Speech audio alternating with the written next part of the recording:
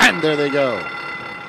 Good-looking start as Ice Patrol shows that early speed to grab a neck lead. There goes Switchback to amp up some pressure in second. Big Hitter, the favorite, establishes a good stance there in third, just a length back.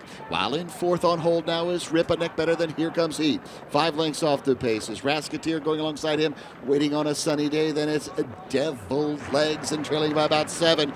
Tis a Roll coming around the turn now with about 3 furlongs left. Big Hitter's had everything go his way. The table was set for him, and he advances now to take a neck lead. Ice Patrol fighting back grudgingly in second. Towards the rail, still in a good chase. That Switchback with Rip in fourth with 4 to gain, and right behind him, waiting on a sunny day. Coming for home now, still accelerating under a good hold from Wattis. That's Big Hitter opening up the throttle now and leading by about 3. Waiting on a sunny day, moving into second. Ice Patrol all out third. Then back to Switchback. It's still Big Hitter in a great meet for Alfredo Wattis Jr. as he boots home the favorite Big Hitter to victory by a length. From waiting on a sunny day, 7 lengths back to Switchback, and then it was Ice Patrol.